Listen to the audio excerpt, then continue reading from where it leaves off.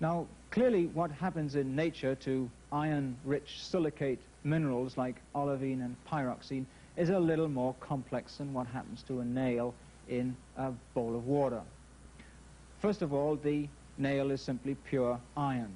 In the case of the iron silicate, there's not just iron there, there's also silica, the oxygen-silica tetrahedra, you remember.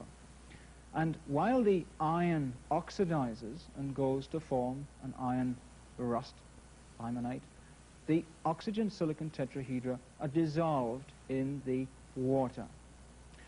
Now, not only is the iron silicate different to the nail in nature, but also temperature is important. And we can see that from specimens like this. This is a piece of schist, a schist rich in iron silicates.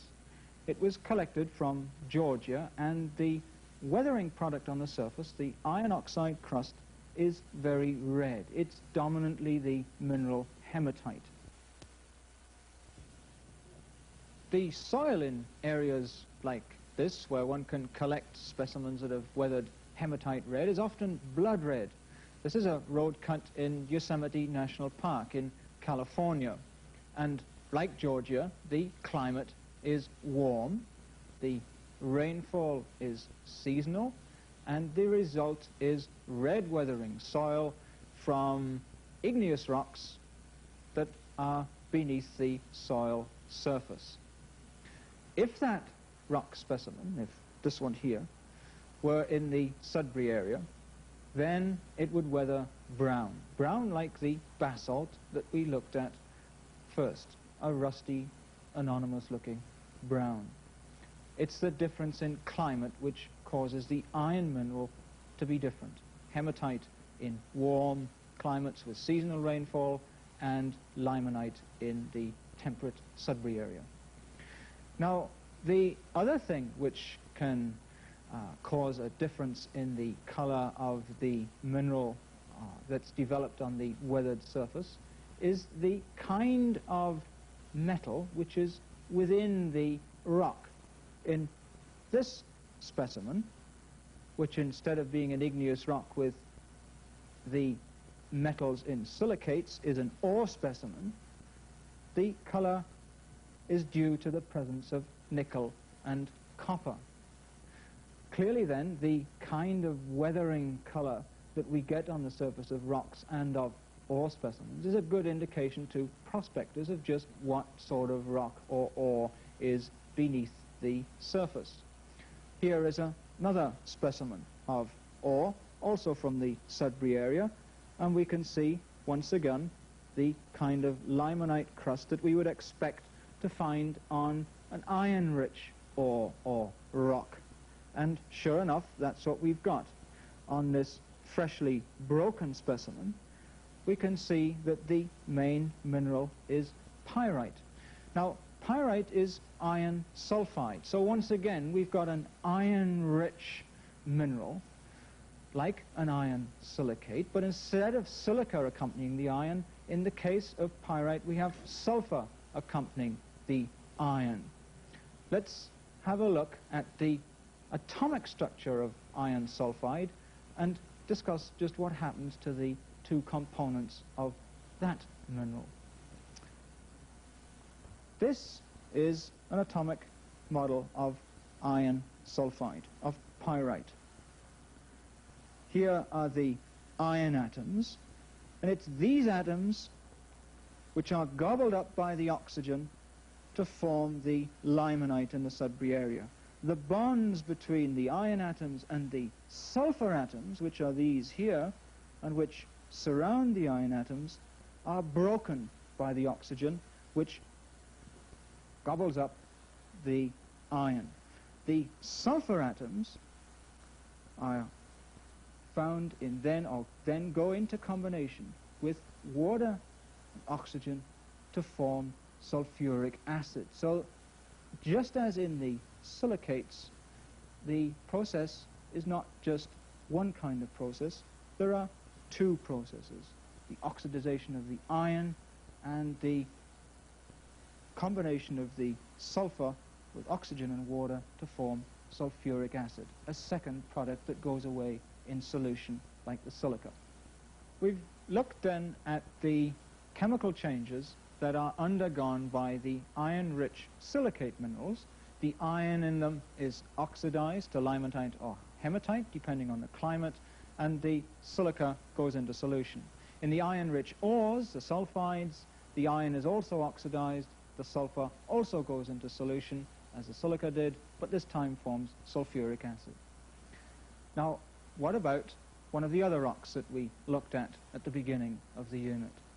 If we look at the granite, we find that the dominant mineral component is feldspar. About 75% of the granite is feldspar.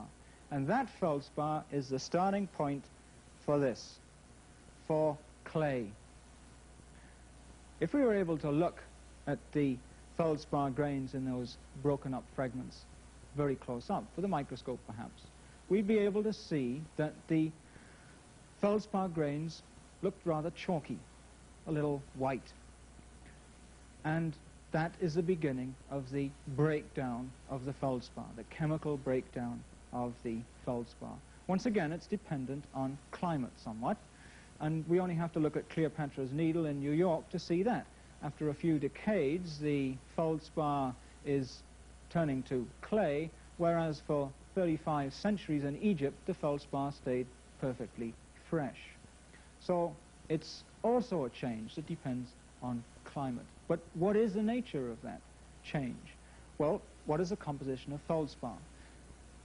Here we've put up again the composition of potassium feldspar as our example. Potassium, aluminum, and oxygen silicon tetrahedra. If we take a piece of feldspar of that composition and we put it in a jar of water, like the nail was put in a jar of water, with access to the air, what we find is that the potassium totally dissolves. It disappears into the water.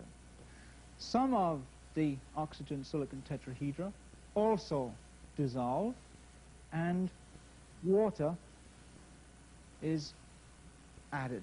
So we end up with a mineral of the composition water, aluminum, and oxygen silicon tetrahedra, and its structure is also radically different from the feldspar that we began with. Its structure consists of layers.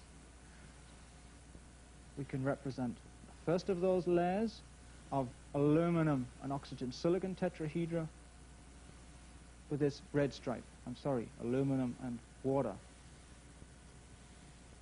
And oxygen silicon tetrahedra in this layer.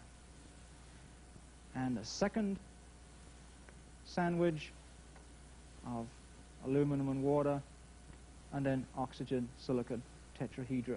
That's the structure of the new mineral. And it's not surprising that it's the structure of the new mineral. If you remember from looking at micas, the properties of minerals with a layered structure. The minerals with a layered structure had plates which slid over one another or cleaved away from one another. In clay, the same thing happens on a microscopic scale. When I press the clay or you pot with clay, what you do is you move layers one over the other. These sandwiches are sliding. And the structure of mica is remarkably similar to the structure of the clay that we've just made.